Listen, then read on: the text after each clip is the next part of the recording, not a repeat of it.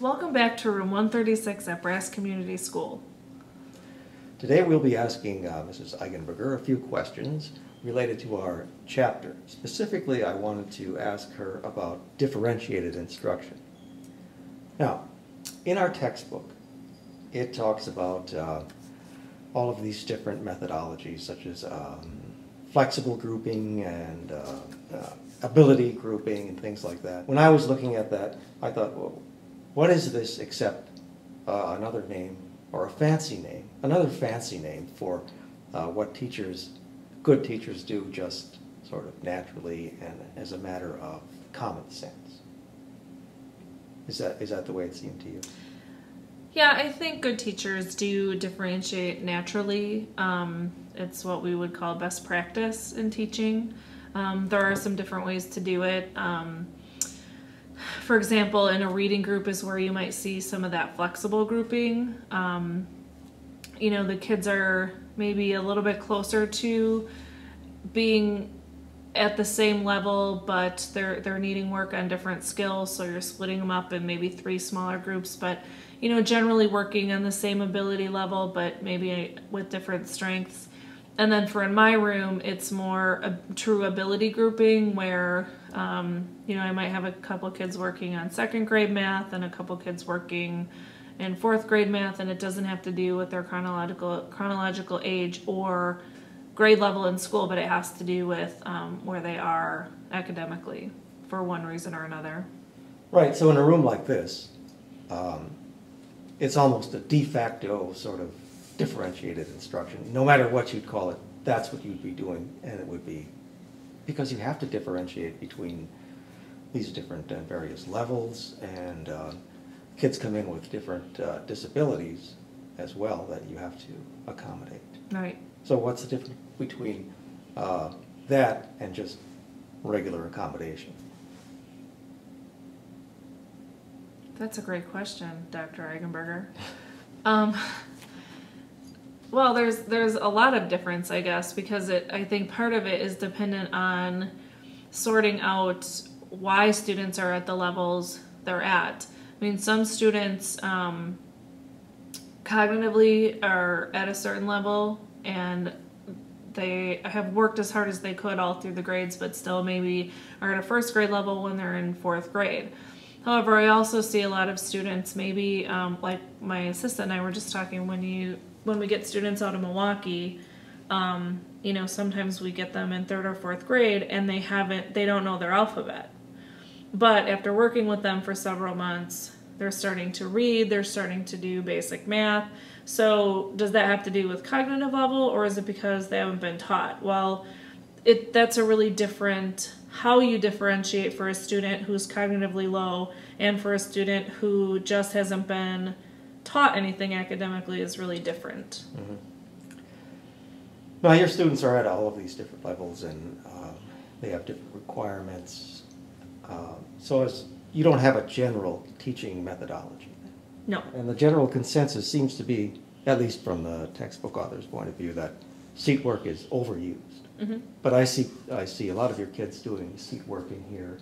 For example, they were working on the spelling book. And I think seat work in this classroom looks a lot different than seat work in maybe other, certainly than regular classrooms, but even other than, you know, different than other self-contained EBD rooms. You know, seat work is a little bit harder for kids who obviously have attention issues or behavior issues.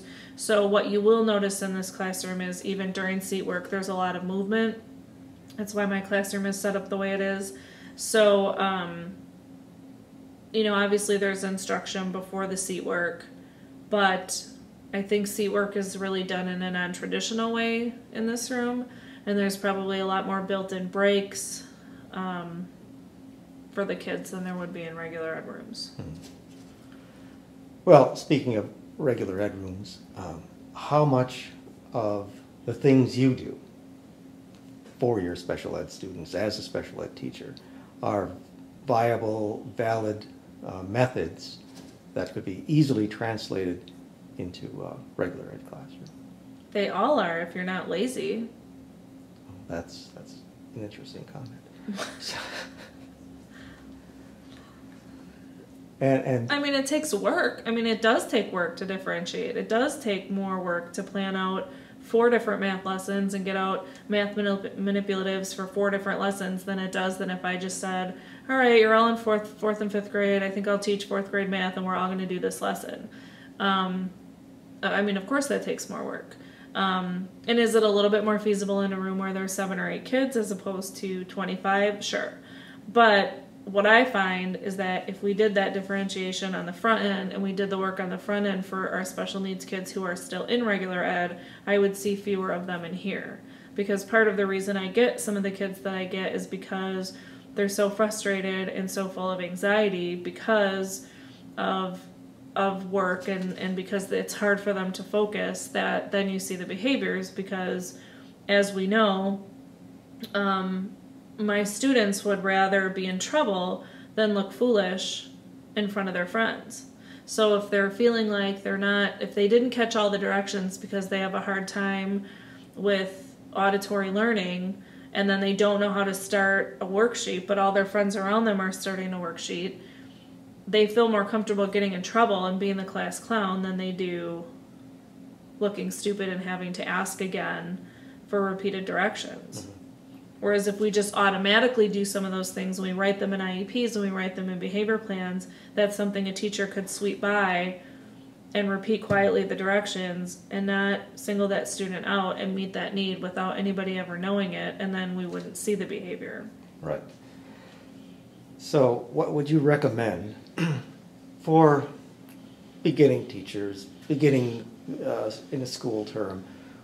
What should they do in their classroom to make things easier for them and for the students that are in there?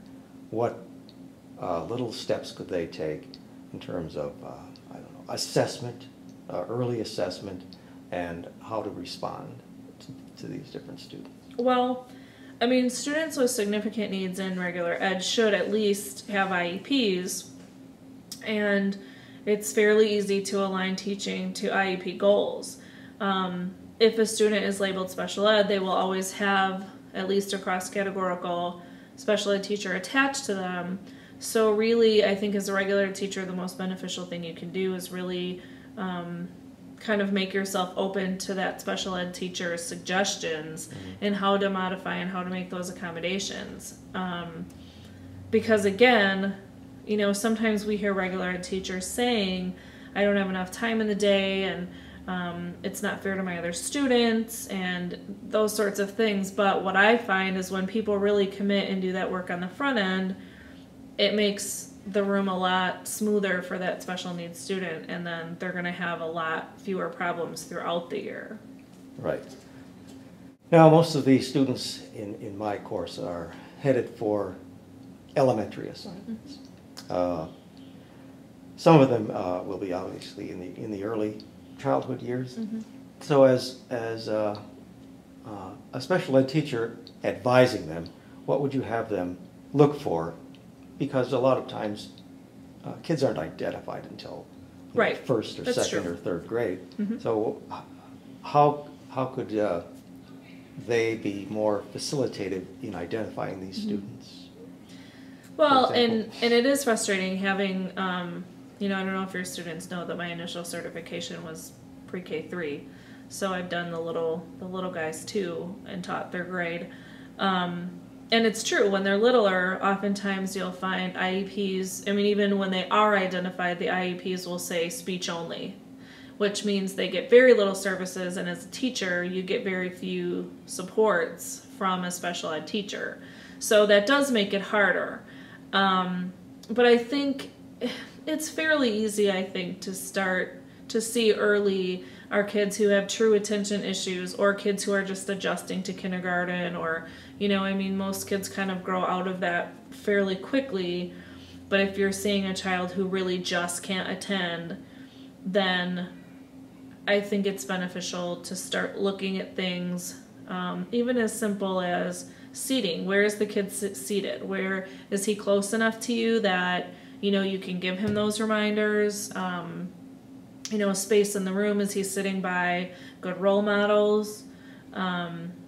Is it possible to buddy him up with a third grader if he's a kindergarten kid, to have him be able to be removed from the room for a little while to get away from the stimuli.